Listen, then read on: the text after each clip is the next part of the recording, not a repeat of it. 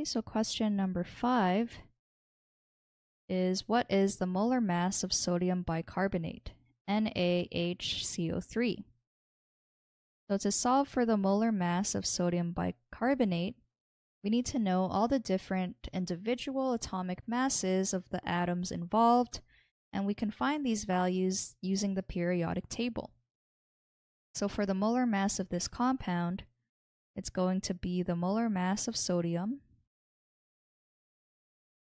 plus the molar mass of hydrogen plus the molar mass of carbon plus 3 times the molar mass of oxygen, since we have 3 oxygen atoms in this compound.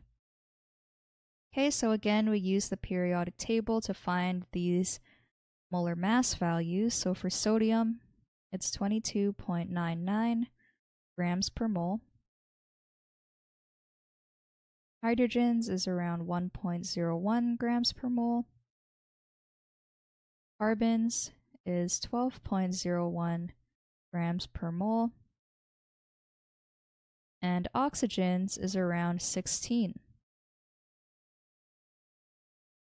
So if we add these values together, we get a total molar mass of 84.01 grams per mole.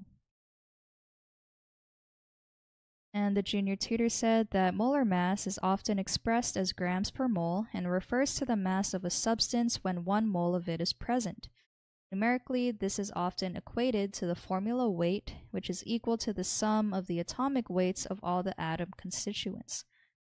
Hence, to solve for the molar mass of each compound, we just have to add the atomic weights of each atom in the compound. And they also got around 84. So this solution is correct.